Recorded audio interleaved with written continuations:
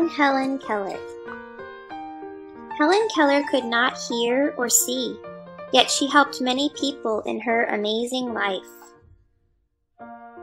Helen was born in Alabama on June 27, 1880. She was a happy, healthy baby. But when she was almost 2 years old, Helen became very sick. In time, Helen got well, but her illness left her deaf and blind. Helen felt all alone in a dark and silent world. Because Helen could not hear, she also could not talk. She had no way to tell other people how she felt or what she thought. Helen did not know other people had feelings. She often hit or kicked other children. Once, Helen even pushed her baby sister Mildred out of her cradle. Helen's parents knew Helen needed help. They took her to see Dr. Alexander Graham Bell. Today, Dr. Bell is remembered for inventing the telephone. But when Helen's parents came to him, he was running a school to help people teach the deaf. Dr. Bell said there was a special way deaf people could talk by making signs with their fingers.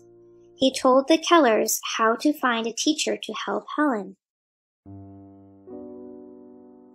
When Helen was 7, a woman named Annie Sullivan came to live with the Kellers. She would change Helen's life. Annie knew what it was like not to be able to see. She had been nearly blind when she was a child. She had 2 operations to save some of her eyesight. Annie began teaching Helen right away. She gave Helen a doll.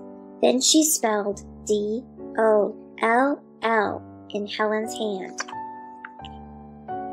Every day, Annie spelled words into Helen's hand. Helen learned quickly, but she did not know she was making words. She still could not talk to people. Annie and Helen had many fights. Annie wanted Helen to obey her, and Helen did not like this. Helen was used to doing what she wanted. Her parents felt sorry for her. They never punished her when she was bad. At mealtime, Helen ate with her fingers and grabbed other people's food. Annie made her use a fork and spoon and eat on her own food.